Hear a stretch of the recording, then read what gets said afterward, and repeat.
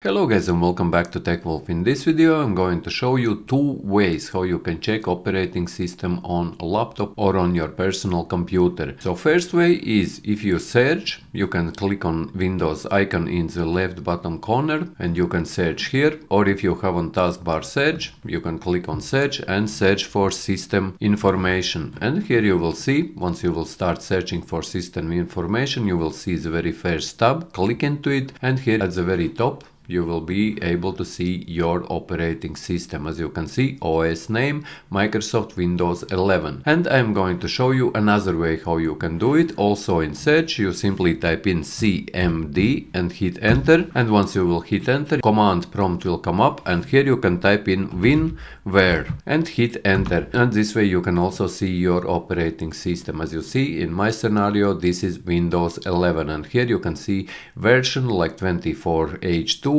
and much more information about your operating system. So yes guys, if you found this video useful, leave a like, share this video, subscribe to the channel if you are new, and see you in the next one.